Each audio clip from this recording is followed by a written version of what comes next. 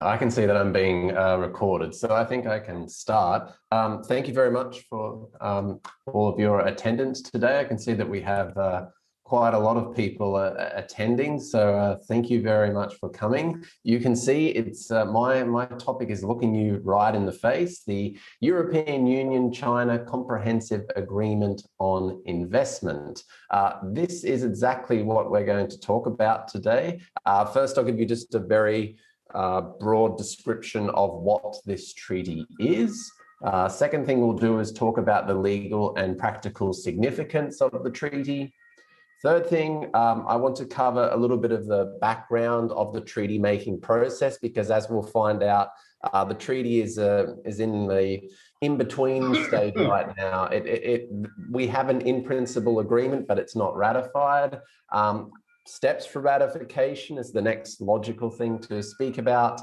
An overview of the substantive provisions. I'm sorry about the ambulance out there, but that's one of the joys of working at the Max Planck Institute. Six, just a couple of textual innovations, some new interesting provisions that we see in there. And finally, I want to mark out a couple of future issues that I'm quite interested in. It looks like a lot to get through, but honestly, I'll only spend a couple of minutes on each topic. So we will finish in good time. And if you have any questions, then you will be very welcome to ask them. So, description of this document, the EU-China Comprehensive Agreement on Investment. When we talk about an agreement on investment, it's a document that lays down rules on how China, on the one hand, can treat European investments in China, and on the other hand, how the European Union and its member states can treat Chinese investments in the European Union. So basically a treaty regulating how states treat/regulate the investments of belonging to investments of the other contracting states. So that's fairly normal. Some of you will know what an investment treaty is, and that looks like a fairly usual investment treaty in that way. However, the next word I want to focus on will show you that it's not one of your normal investment treaties. It is called the Comprehensive Agreement on Investment. However, as the EU now readily admits, it's not that comprehensive, because most investment treaties are focused on investment protection. So the idea is that they will give special protections, special treaty-based protections to investments that have been established in a host country. This treaty is different. It mostly focuses on investment liberalization.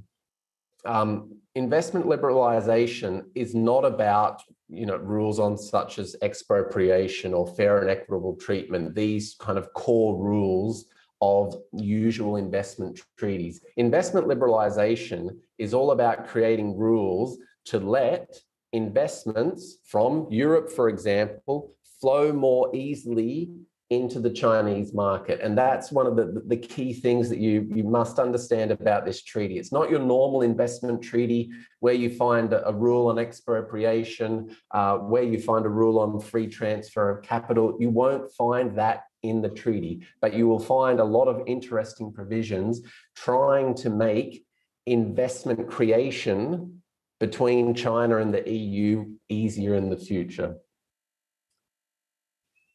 Two factors are going to explain this. First one is this: between all EU member states and China, with the exception of Ireland, there are already normal investment treaties with rules such as expropriation in there. So I suppose that I think the negotiators shrugged their shoulders and thought, okay, well, we've already got a lot of investment protection already between the EU and China. We can probably drop that part and just focused on investment liberalization. And then this leads to the second factor. One of the complaints from European investors over the past decade is we cannot get access to the Chinese market. Chinese investors can come over to Europe and invest freely. That's the general But that's the general rule in Europe. Europe welcomes foreign investments. China, however, doesn't. And that's when the negotiators talk about leveling the playing field, that's what they're talking about here. This treaty is designed to give European investors access to the Chinese market. What's the significance of all that? Let me rephrase. I want to go through a couple of factors which explain why it is so significant that China and the EU have come to this agreement. First one is the value of the investments covered. So what I'm talking about here is how much European investment is there in China? According to the figures that I saw today, 200 billion. Those investments now are subject to this new treaty. Equally, Chinese investment in Europe is subject to this treaty. So how European states go about the process of treating or regulating 70 billion euros worth of Chinese investment in Europe is now regulated by this treaty. Just to give you some comparisons, like this is a fairly broad-ranging treaty, but it's not the biggest that the EU has concluded. The biggest one is still the CETA agreement, the agreement between Canada and the European Union. That covers 600 billion euros worth of investment. But because, of course, we are living in the Chinese century and China's economic significance is only going to grow, we can expect that this number, Chinese investment in Europe, will continue to increase in the years, in future years. Second point there, I've briefly covered that there are a whole heap of investment treaties between China and the European Union member states already. Eventually, this agreement that I'm talking about now is going to replace all of those old investment treaties, which you must be scratching your head. There is a complication here because remember I said this current treaty we're talking about, the China-EU New Deal, this is all about investment liberalization. The old treaties are all about investment protection. However, in the New Deal towards the end, there is a provision where China and the EU say, we know that this agreement doesn't cover investment protection, but we want it to. And over the next 2 years, watch us as we negotiate a new investment treaty on investment protection, and it will wipe away all of those old treaties. So that's really the legal significance. And in terms, I think, of broader economic, political significance, this is going to be the document that defines economic relations as regards foreign investment between China and the EU, perhaps for many decades to come. However, there is I have to put a little note there and say, perhaps we'll talk about why later. You might know the reason why yourself. Just to quickly cover the background, because I think it's an interesting story. The agreement to start negotiating for the conclusion of this treaty starts in February 2012. There's an agreement to launch negotiations. The first round of negotiations takes place in January 2014. From January 2014 until December 2020, there is a huge 35 rounds of negotiations to get to this document that we have now. It's about 70 pages long, but to give you some reference point to understand how long and how complex the process has been. There's a similar investment treaty that the EU has negotiated with Mexico. It took them 7 rounds to get to where they concluded the treaty. So this one has been the subject of some Some tough negotiations, however, finally in December 2020, just before the new year came in, China and the European Union released an in-principle agreement. Of course, that does not mean it's a concluded treaty, but it basically indicates this is the document that we've agreed on. Over the next year, it's going to go through some so-called legal scrubbing just to make it a little bit more beautiful, and it will be translated into all the official languages of the European Union, and then we might see some ratification, which brings me to the next topic. What are the steps for ratification? Well, if you're sitting in the Chinese chair, first step is approval from the Standing Committee of the National People's Congress, and then that approval should be followed by the President. That's apparently only a symbolic matter. As regards the European Union, you need approval from the Council of the European Union, and finally, you need the consent of the European Parliament, which I'm sure some of you are looking at with your knowledge of the news of last week, thinking, well, that last step there might not be happening. But we can talk about that perhaps in the comments, and I'll also mention something about it towards the end. An overview of some of these substantive provisions. When I talk about substantive provisions, I'm not going to talk about the what's in the definitions section or what's in the final provisions section. I'm going to talk about the core of the agreement. I'm not going to go through it in much detail. As you've heard, the main section, section 2, is about investment liberalisation. And as I've already explained, there are a whole heap of provisions on the establishment of investments in there, trying to make sure, basically, that European investors can go over to China and start investing in the Chinese market the way Chinese investors can do in Europe. If you're thinking to yourself, well, can you give me some specifics on this? I don't want to get bogged down in this, but I think one of the most interesting ones concerns forced technology transfers. You've probably heard about this issue. You have European investors, for example, they wish to enter China, but in order to get there, they need to enter into, for example, a joint venture with a Chinese company.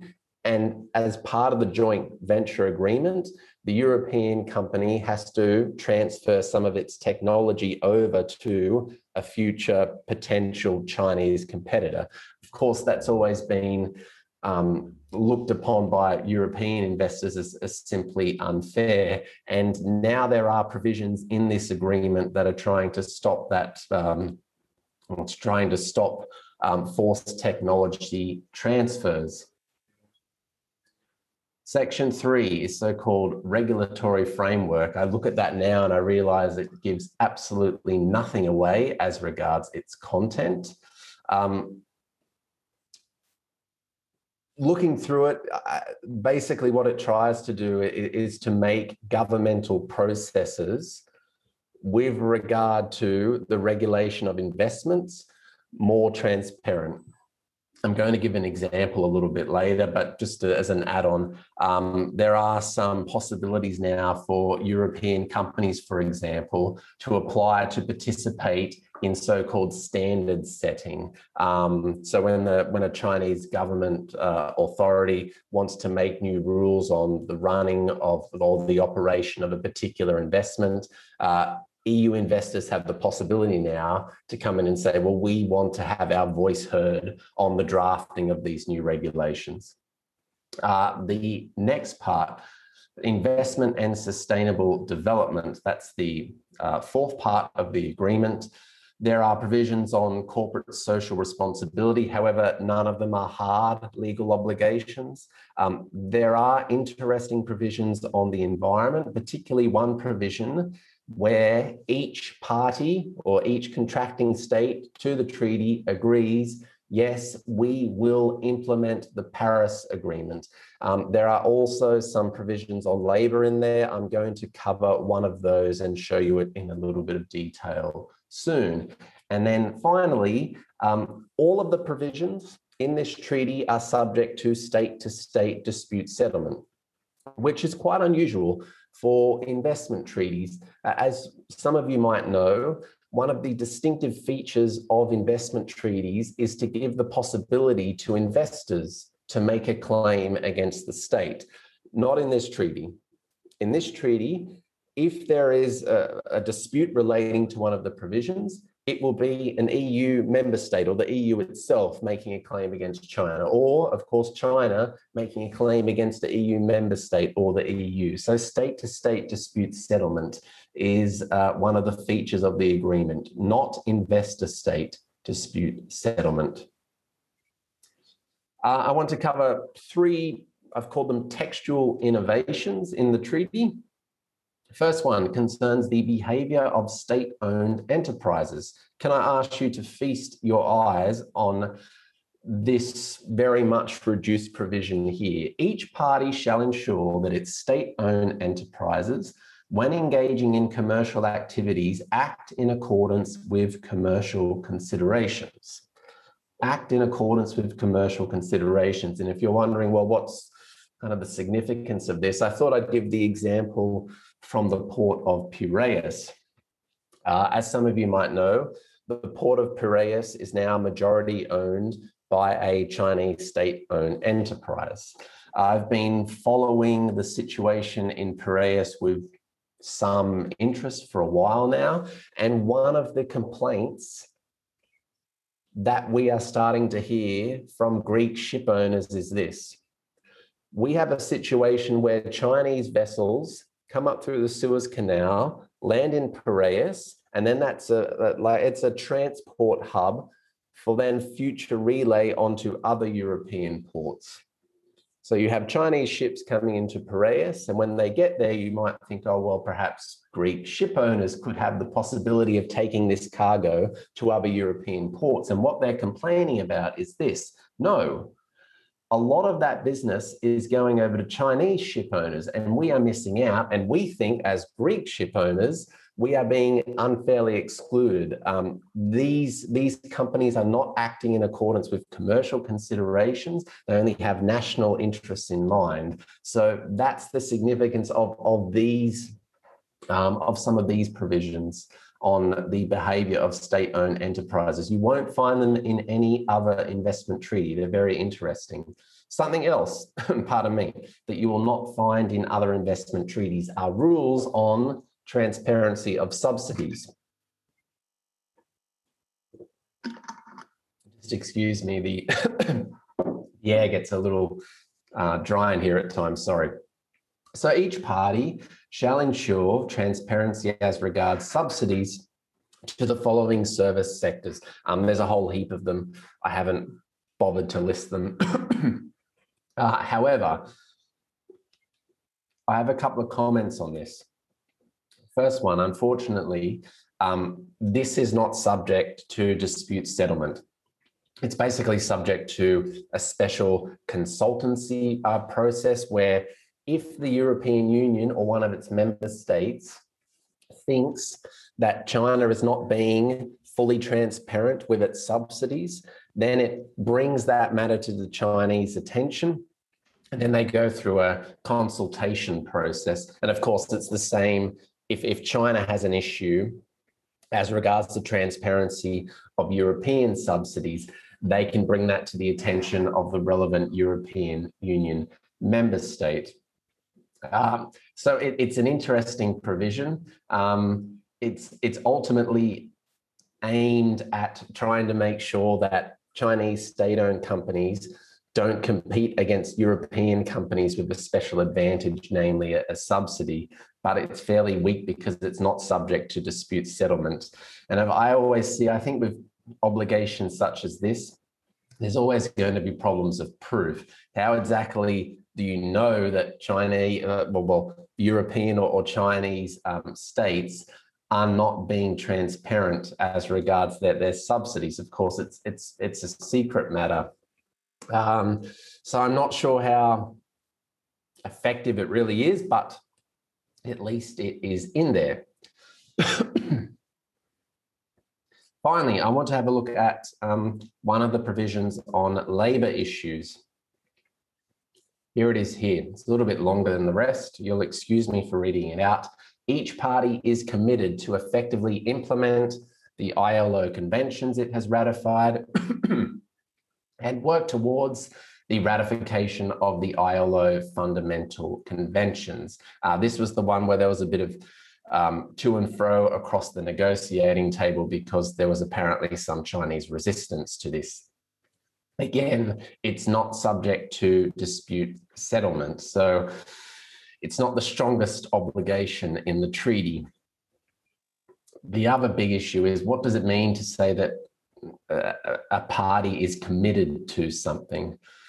I really think that's just a statement of fact. You would say, well, I'm committed to, I don't know, presenting at the Referentenbesprechung on the 10th of May. Does that create a legal obligation for me to do that? No, I tend to think it's more a statement of investment.